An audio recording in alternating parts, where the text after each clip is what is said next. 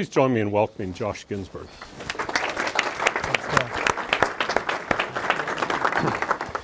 Thank you, Bill. Yeah, people, maybe somebody came to my talk yesterday on why large carnivores are not doomed. I have a preternatural desire to be optimistic. I think mostly it's deserved.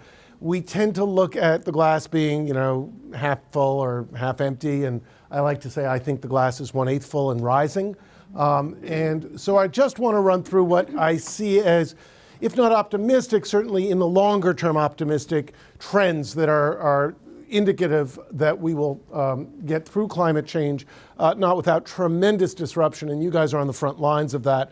I think the core problem is that the planning cycle is longer than the political cycle, and the political cycle is so short that you just blink and it's, you're on to the next one. And getting through this requires something different than that kind of short-termism. All right. So I want to just quickly review where we are on the trajectory and then give you 5 reasons to be optimistic. All right, so you guys have, I'm sure, heard the word the Anthropocene. My undergraduate degree was in geology, so I like epochs and geological time.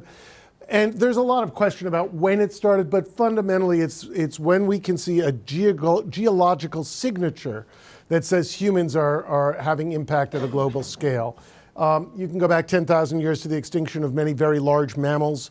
You can go back to the early industrial age of 1800 when we started putting stuff into the atmosphere, or you can look for radionucleotides from nuclear testing in the 50s. Right? And these are all different signatures that we see. I am extremely fond of this data set, and I will talk about it again. It's the Keeling curve. Ralph Keeling started this, and his son is now running it. For 53 years, every week they have taken samples on Mauna Loa looking at CO2 concentrations. As you see, there's a seasonal bit to it, but it's been inexorably going up. And it continues to go up, although perhaps slightly more slowly than it has been. But this is one of the 2 long-term data sets that tracks the consumption and burning of fossil fuels, and I'll talk about the other one later. As we look at this, fossil fuels are really the greatest contributor to anthropogenic CO2 emissions. There is a chunk that comes from deforestation, and we can address that by replanting trees. But if we don't stop burning fossil fuels or reduce burning of fossil fuels, we're in trouble. If you look at the impacts of this, land and sea surface temperature, you can deny this, but the data are pretty strong. From the 5th Intergovernmental Panel on Climate Change. They're working on the 6th assessment. The national assessment came out in November, and things are not getting any better. The probability of being affected by an extreme climate event has gone up significantly over the last 30, 40 years. And this is, again, I'm not sure if this is still on the NOAA website. I saw somebody from NOAA, and maybe they can tell me. But I thought this was a really great graphic because it summarizes 10 key indicators of a warming climate. And some of them are indicators that don't have direct bearing on us here on the East Coast, but have huge indirect bearing. So snow cover going down, glaciers going down are indirect but severe. Right? And others, ocean heat content probably has a direct bearing, Arctic sea ice indirect. But these 10 different indicators are such that if 3 of them went one way and 7 went the other, on a sign test, a nice statistical test, it would still be significant. And all 10 are going in the right direction. So it's a really nice way when people say, how do you know climate change is real? You can say, well, there are 10 things that we can measure that are happening, and all of them are going in the direction that we thought they'd be going in. Right, so let me continue to depress you a little bit more. The institution formerly known as the Environmental Protection Agency is full of people still trying to protect the environment against all odds. We have a climate denier at the head of the EPA, which is a cognitive dissonance that is just extreme. We are trying to unwind the Obama climate policies. Interestingly, the good news is that our system of government is slow to react, both positively and negatively. The good news is that Environmental Defense, NRDC, Earth Justice, and others, the New York State Attorney General's Office, the Maryland State Attorney General's Office, are doing a good job of suing the federal government, not to stop these things, because in the end, administrative law will win at some level, because they'll just do another review and they'll interpret it differently, and we'll change that. You all know that. You do it for a living. But we can slow down the process. And we can slow it down enough so that if this is a 4-year administration, it will have devastating consequences, but not irreversible consequences. Right? If it's an 8-year administration, all bets are off. Right? You know, scrapping the climate accord, again, anybody know the day on which we leave Paris, the Paris Accords? The day after the next presidential election. Right? You have to give notice. It's like Brexit. You just can't leave. You have to give notice. Mike Bloomberg, I think I might have this in here somewhere else. Mike Bloomberg, realized there was a $4.5 million shortfall on the U.S. commitment to paying for the Paris Accord, so he wrote a check. Right? Mike Bloomberg can do that, right? Because it takes him, the time it takes him to write a check for $4.5 million is, he earns that on his $35 billion wealth, right? So there are things that are happening. So even when we hear the worst news, there is a viscosity to action that is useful. If you look at, I think one of the most interesting results is there are a group of people tracking the loss of information off of federal, mostly, sites. And it's a little bit scary, but what's interesting is there's also a group that just started a few months ago that's looking at where the information shows up on non-federal sites. All right, so the Cary Institute has 31 states for 40 years of the forest inventory analysis data. We have security clearance, so we actually know where the sites are, which is rare. And we have it all on a mainframe. Well, actually, we have it on 112 parallel processing PCs in our basement, but we're moving it up to IBM Watson. And that is federal data that cannot be deleted now because we have 31 and we're moving towards having all 50 states of the forest inventory analysis data that USDA has kept for years.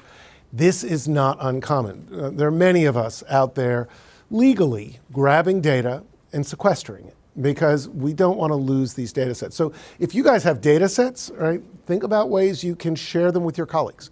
I'm not asking you to break the law and break secrecy and all that, but think about ways to share them with the column. So somebody said doom and gloom. I think in your introduction, Bill, you said doom and gloom. I think the problem with doom and gloom is that it paralyzes us. So I want to move into a quote as the introduction to the next piece of this.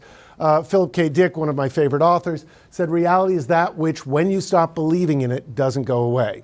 Neil deGrasse Tyson has modified this into another equally wonderful saying. But fundamentally, I think whether we are living in a time in which science is debased and unvalued, it doesn't go away. And so keeping long-term data sets going, keeping projections going, looking at FEMA regulations and height levels and all that is really important. And so I think we need to remember that science doesn't go away. One of the most bizarre things that has happened in the last 2 years was the Climate Science Special Report, which is the underlying information on the 4th National Climate Assessment. First 3 were edited by a guy named Jerry Melillo up at Woods Hole. And Jerry is now working on the next one, but he's doing it with private funding. Right? So go figure. He thought he'd escaped. He was retiring from this, but he's doing it. This is a federal report, 13 agencies, published when? The 1st of November 2017. It was leaked in September. The Trump administration didn't have much choice. It was out there. And they published it, and it was a consensus document of scientists across the federal government. And what does it say? Well, climate change is real, and it's accelerating. These are the things that are going to happen, right? And all the other things we talked about on that NOAA page. And what I think is interesting is, again, you can have a philosophical disagreement about what to do about climate change. And do we do adaptation? Do we do mitigation? What's the most important thing to do? You can have an economic argument about what the best thing to do about climate change is. And you guys as planners, of course, are balancing all these things all the time.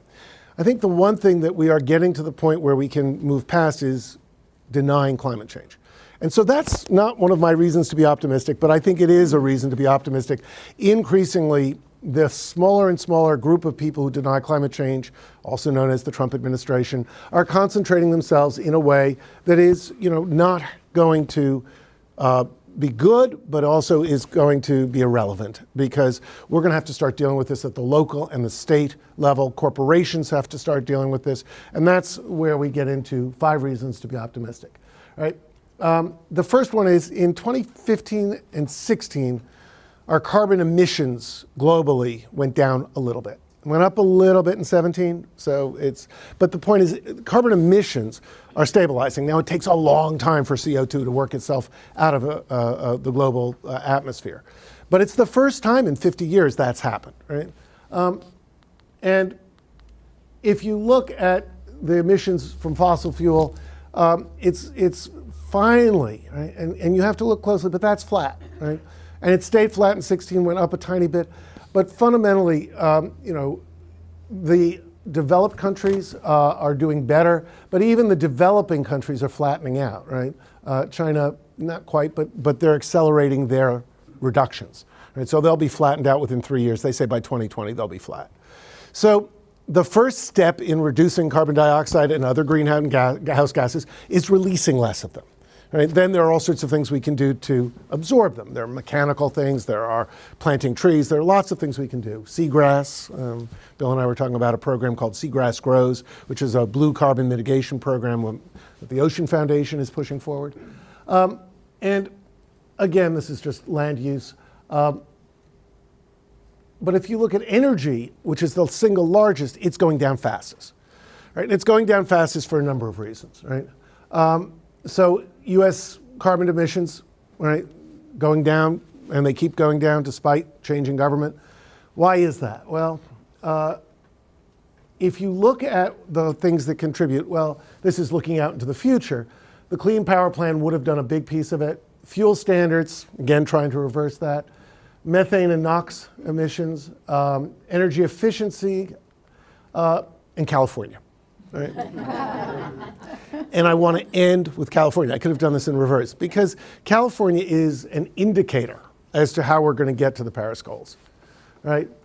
And so this is a Mike Bloomberg op-ed just before the book he and Carl Pope wrote called Climate of Hope came out.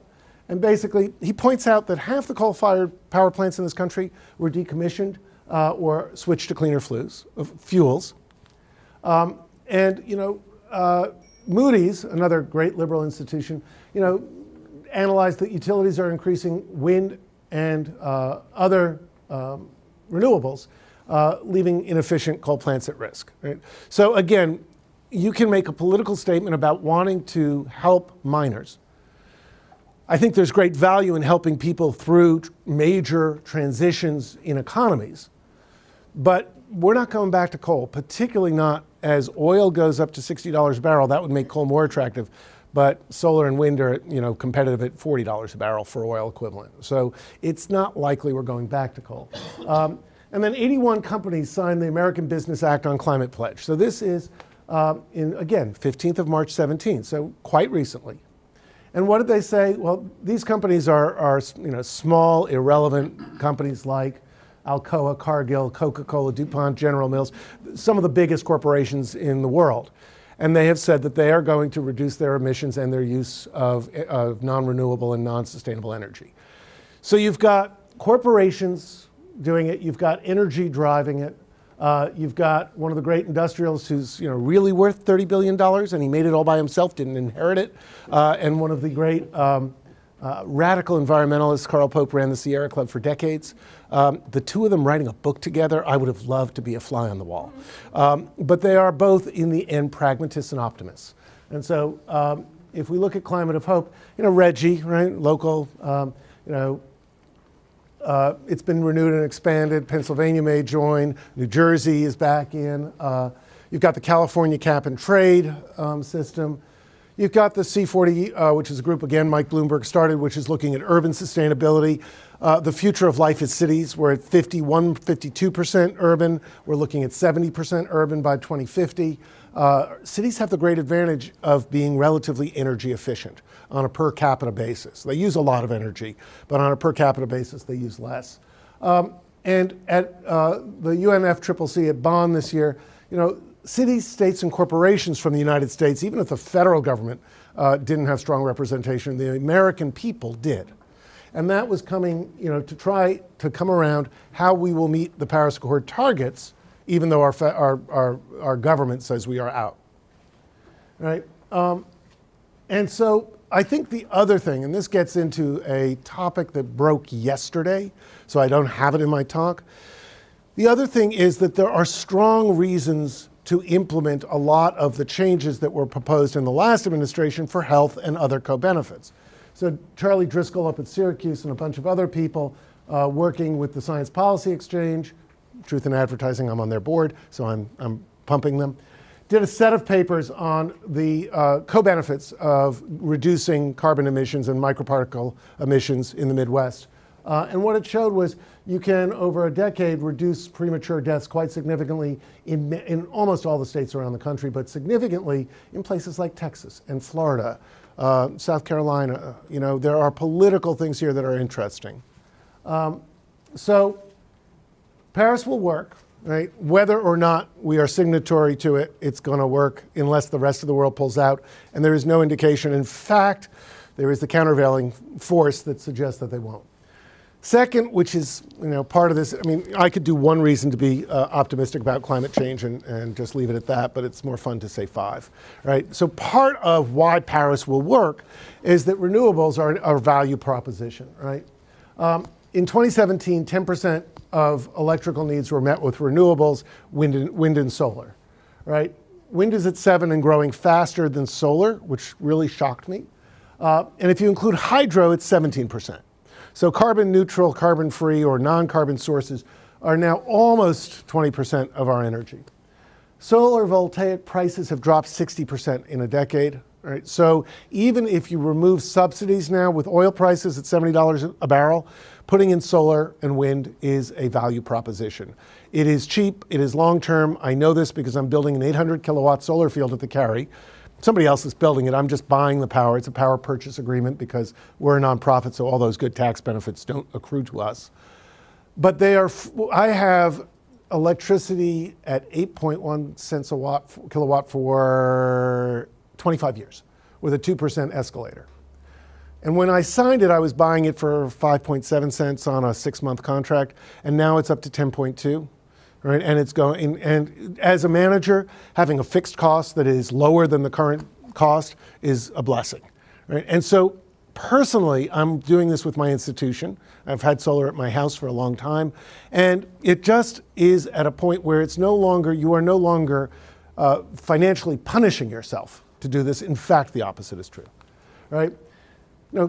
As I said, half of the national total is down, and the cost of wind per megawatt is $20, and per coal it's $30. And that's not changing. In fact, the coal prices are not going down, and the wind prices are slowly going down. Not as fast as photovoltaics, but they're getting there, right? And some people say to me, what about fracking? Right? And I think the way we have to think about fracking and natural gas in general is as a bridge. It is not a solution, but we probably have to weigh the global costs of burning oil and coal to the local costs of fracking. Right? And it's a really nasty calculation, and it's certainly not something I want in New York, which has banned it. But fundamentally, there is a natural gas bridge that will get us to renewables in the next 20 to 30 years. All right, so we've got the first two. All right, now I'm going to shift gears, right? And I want to talk about some biological, because I'm a biologist, and I study carnivores, and I also like fisheries, so I'm going to talk about those two things. It's really important as you look forward to understand that we can reduce risk to other species despite climate change. Because in the end, there's very little we can do about the impacts of climate change on wildlife and even on humans, except for reduce other risks. Right? So species survive when their births outnumber their deaths. It's really quite simple. And anybody who's done any modeling of population dynamics knows that births do not have to outstrip deaths by very much for populations to grow quickly. Right? It's the old, if we start getting 5 or 6% on our CDs, everybody will run to CDs because 5 or 6% is not bad. Many wildlife populations can grow at 15, 20% a year if things are going well, but they're in decline because there's pollution threats, there's direct mortality threats, they're hitting animals with cars, there's overhunting, there are all sorts of trade issues. And so trying to see how animals are doing, and animals in many different environments are doing, and whether we are doing a better job now is really important as we move into a period of greater stress through climate change. So, why do we think carnivores are doomed? Well, it's the Ronald Reagan approach to science, which is you find an example and then you generalize from the particular, right? Those of you who are not around for Ronald Reagan, he was a lovely speaker, and he was passionate and relatively liberal, all things being equal. And so, many of our media outlets lead with things that say things could go extinct. I spent many years working on African wild dogs, so I'm going to put them. They are not near extinction. In fact, their numbers are growing again.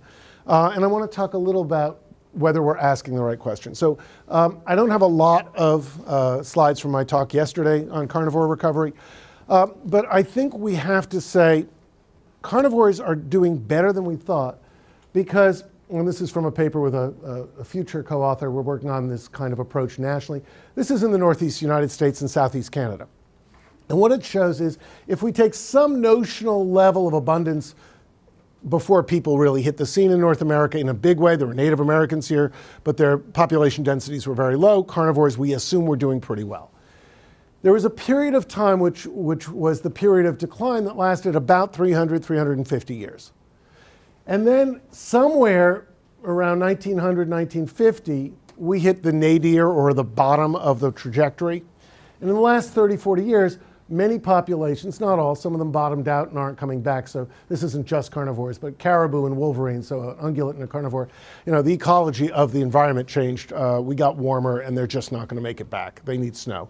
But many of these species are recovering. And I've now got data on 13 carnivores in North America, all of which show very similar patterns.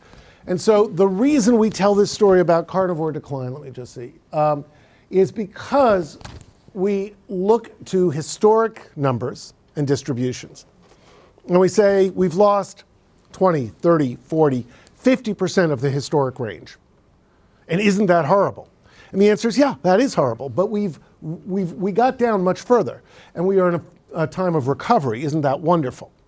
And if you ask the question, how do carnivores or ungulates compare to their pristine, and I use it in quotes, historic range, you will get an answer that things are going to hell in a handbasket.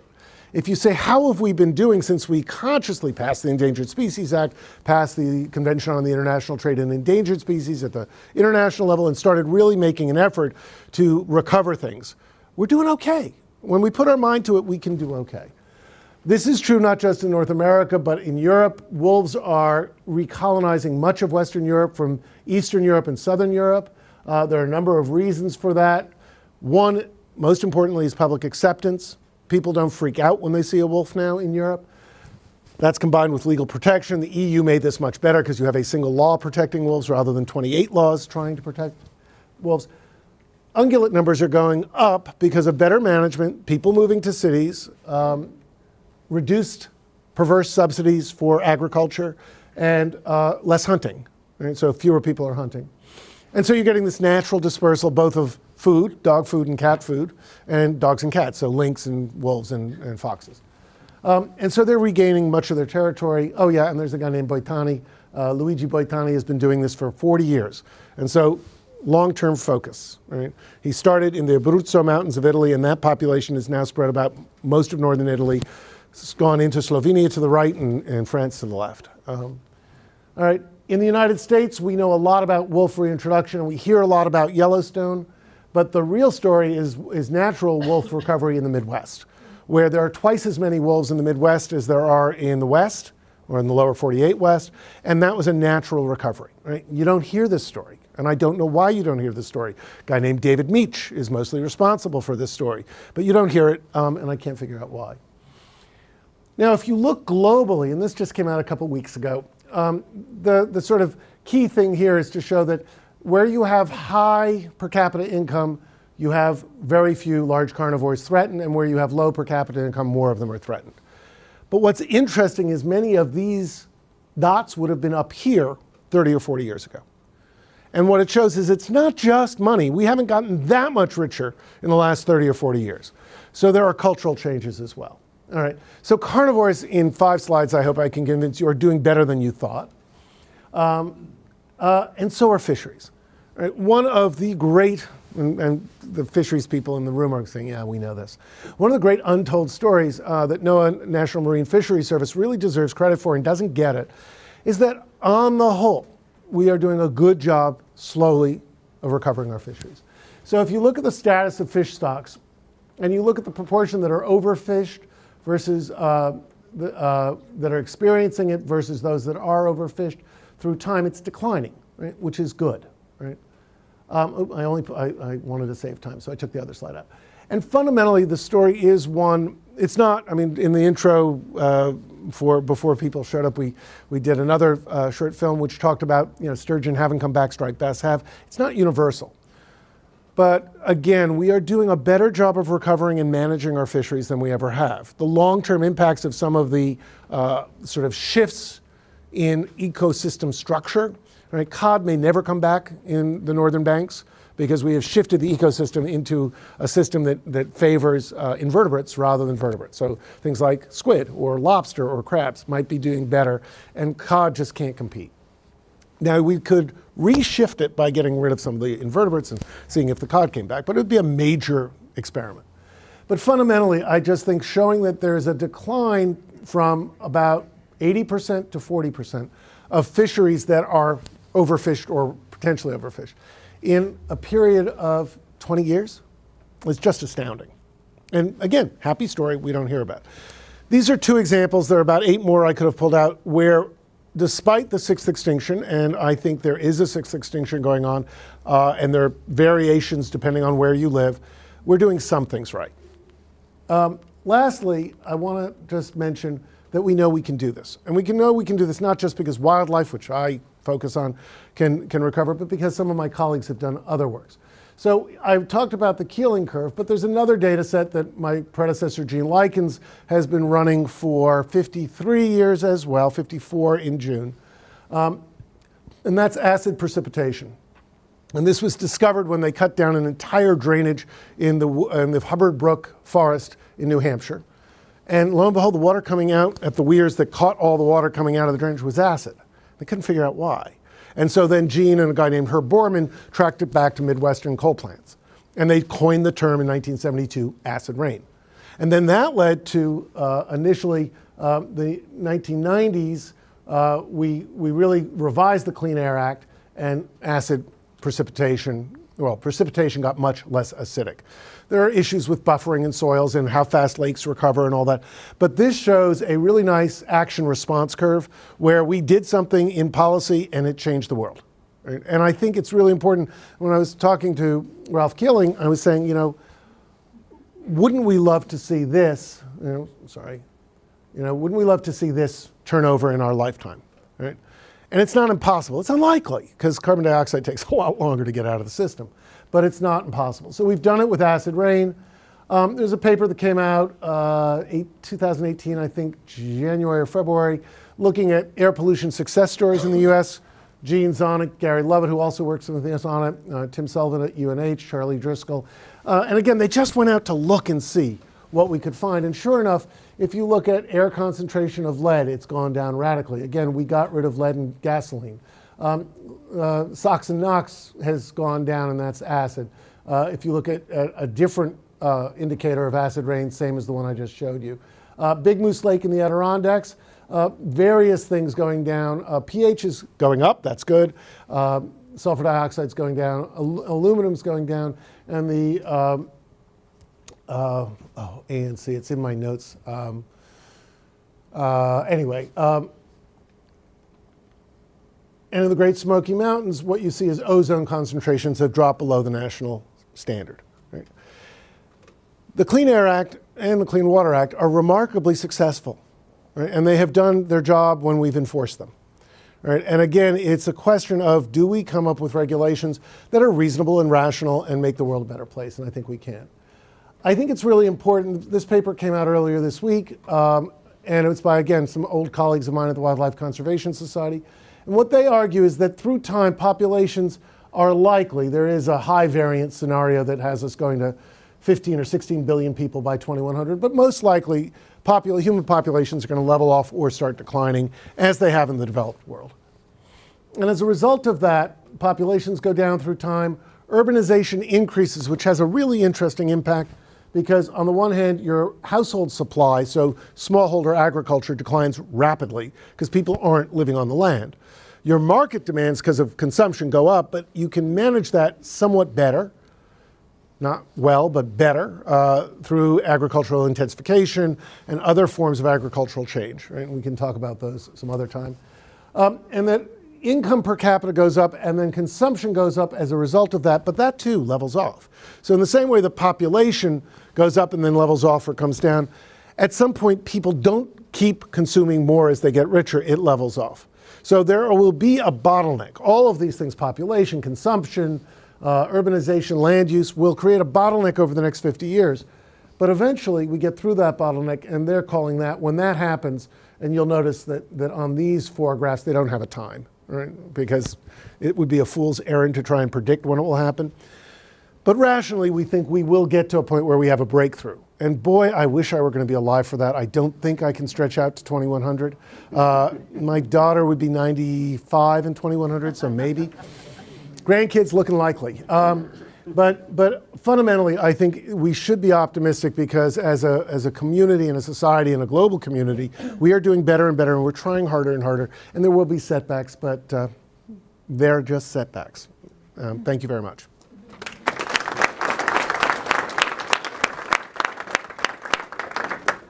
We have time for questions. We've got a unique opportunity to pick his brain. What is that breakthrough in your very predictive look into the future? What is that breakthrough going to look like? So I think the earliest signs of that breakthrough already have happened in Europe and North America. We are shifting our land use quite significantly so that we have more forests now than we did 100 years ago. We've got less pollution now than we did 100 years ago, or 50 years ago, or 30 years ago. We got climate, we got flooding, we got climate change, we got all sorts of stuff going on. We got species compositions shifting in ways that we cannot even imagine.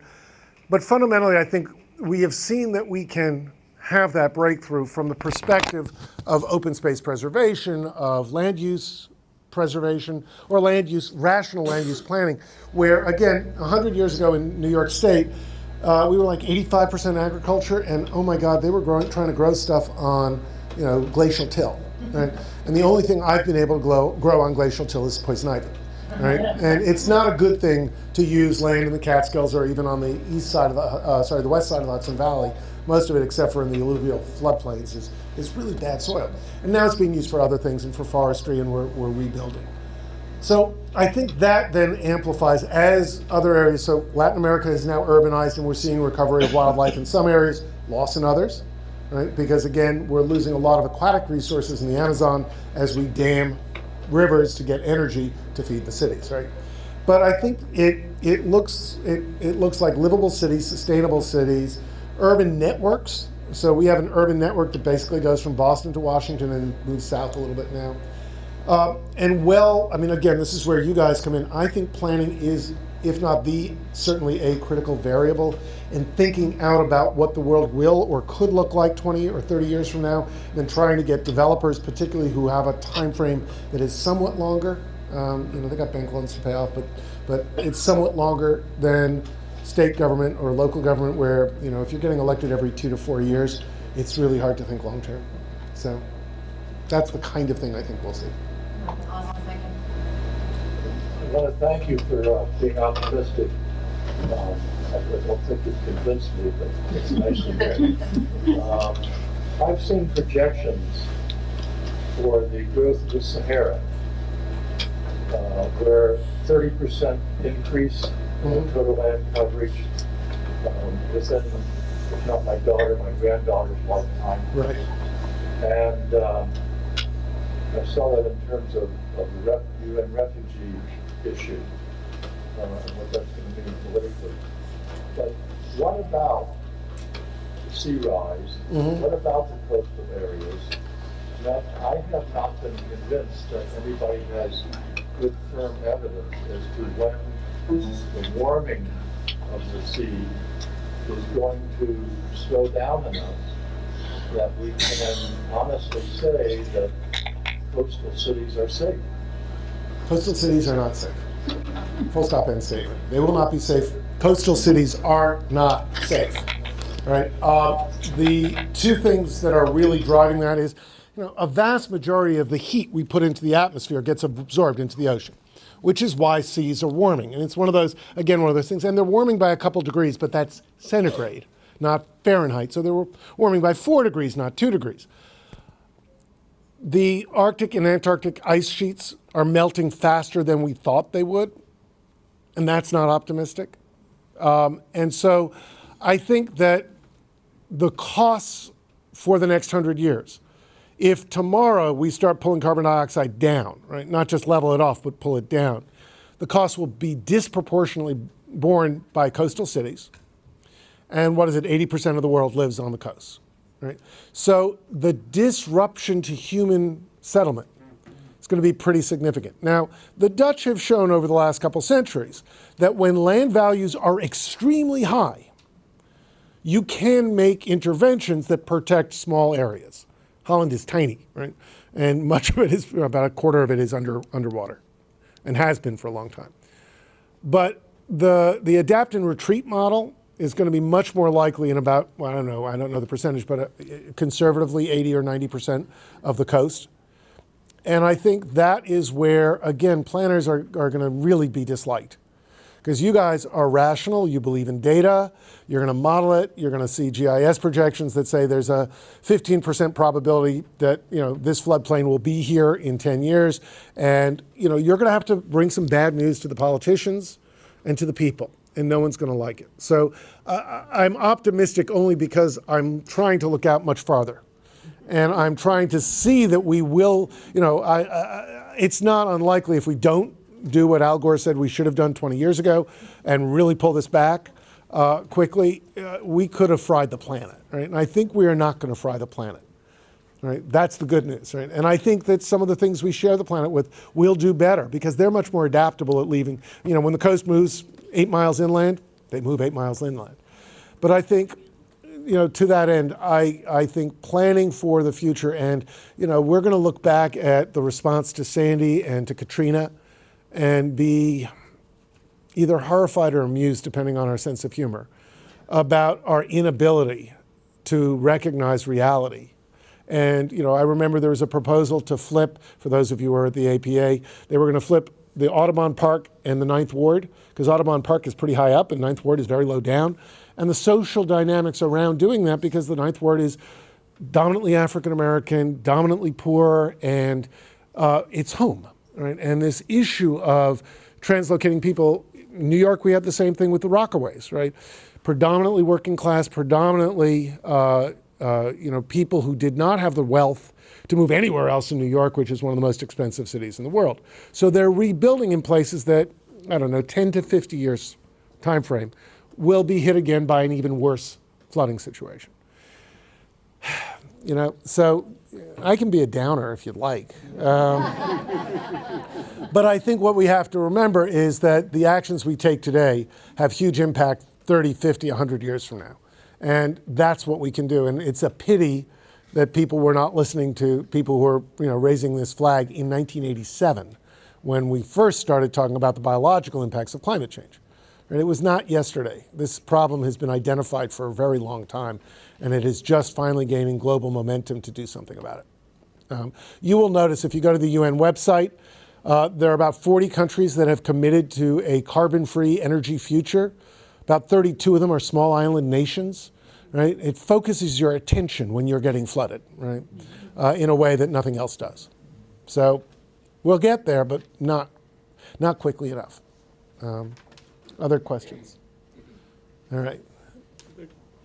One of the co-benefits of the acid rain solution of smokestack scrubbers and catalytic converters has been the reduction of nitrogen coming out of the atmosphere, which in Chesapeake Bay is now shown to lead to significant reduction of nutrients, nitrogen coming into the harmful algal blooms, all those good things that we hate. Recovery, right.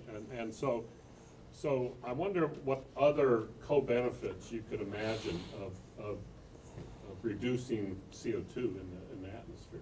Yeah. I'm not going to speculate on the fly, because if my staff heard me speculating on the fly, I run an organization which is driven by people who think about questions like, if you were to pull back CO2, what would be the nutrient impacts in forests, lakes, and streams, right? That's what they do for a living. But I think clearly there would be some significant impacts, right? And some of them would be nonlinear, right? I am reminded of a proposal to get rid of, oh gosh, this is a brain hiccup. That wonderful grass from Egypt that is not papyrus, that's it, every wetland in Phragmites, right? So there was a proposal to pull all the Phragmites out of the Hudson wetlands. And then somebody started looking at the carbon impact of doing that, right? And there are some really bizarre things with both, non-native species and impacts of trying to mitigate one thing and causing something else to get worse. And so my guess is with CO2, there are going to be some places where increased CO2 has had a positive benefit on yield, right? And that will reverse and when we do this. And as long as we also reverse the Sahara, I didn't answer the Sahara question, but yeah, I've spent time in Mali and it's not pretty. And that's a whole nother, the way we deal with refugees certainly is going to require a little more enlightenment over time. Fortunately, many of the developed countries are in population decline, so I think they will, for economic reasons, become more enlightened, if not anything else. But it will take, again, it will take getting through the current cycle, right? But I'm assuming rationality, which is a crazy thing to do. Question? Kind of related to the question about sea level rise. Yeah. Has your staff, or do you know of studies that have tried to juxtapose the rise of sea level globally in terms of what it's going to be doing in terms of estuaries, wetlands, Yeah. riparian areas, and in terms of the ability of global fish populations to be able to... So the level, you're saying, how resilient are we globally? Yeah, are they going to be able to, because, they're going to just run into seawalls. All right. Pretend I'm Ronald Reagan. I'm going to give you an example and then go from there. So we've just finished a study on the Hudson, where we do a lot of work. And looking at the wetlands, if you look at the sedimentation in the wetlands from Albany to the city, New York City, what you see is the upriver wetlands are capturing enough soil through time to grow at a rate that will keep them above sea level rise. But the ones downriver, if they're not paid, well, we do a pretty good job of protecting them, but yeah, well, so as I said, but that's not a climate change threat. That's a human, development and expansion of human impact threat. But interestingly, this is where those perverse things happen. In 1880-something, we created the Catskill and Adirondack State Parks. And inside what they call the blue line demarking the parks were forever wild, and you couldn't cut trees and you couldn't put in golf courses on state land. That has led to a tremendous recovery, and the reason that we created the parks was the Erie Canal and the Hudson were getting sedimented up so quickly that the cost of dredging had gotten so high that they needed to reduce the sediment flow. So in a perverse way, the success of the Catskill and Adirondack parks has deprived the Hudson of the sediment flow it needs to recover its wetlands. Globally, I'm much more worried about things like mangroves and the rate of migration of mangroves, but again, that's pretty good. Mangroves, can move pretty quickly. Seagrass can recover pretty quickly. I think the driver is going to be people and what we tolerate. And I think the first time we get massively flooded, we won't tolerate much. The third or fourth time, people will have to move. And it's just, again, it's a complex dynamic of flood insurance. Many countries don't have flood insurance, and as a result of that, they don't have the same hardened edges on their cities on coast or towns on coastlines, right? Because nobody's paid to rebuild them, and so they move back when they get flooded. I'm not sure whether I can predict, but I think it's going to be a very complicated. I don't think you can do a global analysis because the variables are so different in each country that you really have to do bottom up and sort of do a fractal analysis that builds. And I'm sure somebody is doing it, but I'm not. All right. Last one, and then I want to be on time. And even though I started late, I don't want to end late. So in a way, you're talking about shrinking. go from knowing how to grow to knowing how to shrink? Because if you're moving from the coast inland, and you're moving from the rural areas to the urban areas,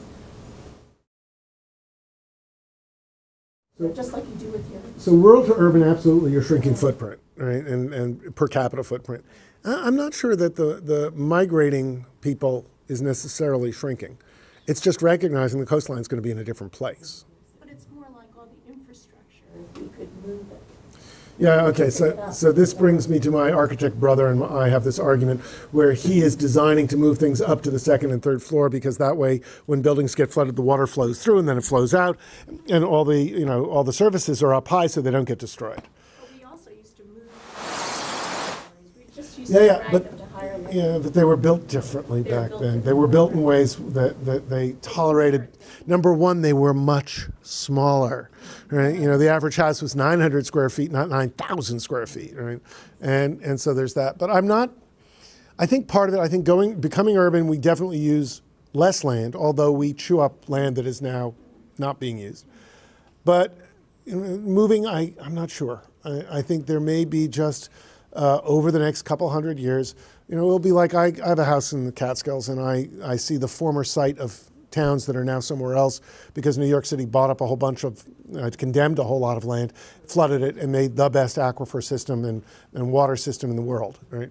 But it had a cost, and the cost was moving some of those towns. Multiply that times, a million in terms of scale. But I think we're going to be saying there used to be villages and towns here, and there aren't anymore, and that town is now here instead. I think thinking about renaming places is really powerful, but that's a social question where you don't give it a new name, you give it the old name so it's still home. Seems to work a little better, not a lot, but a little better, right? All right, thank you very much. Thanks, John.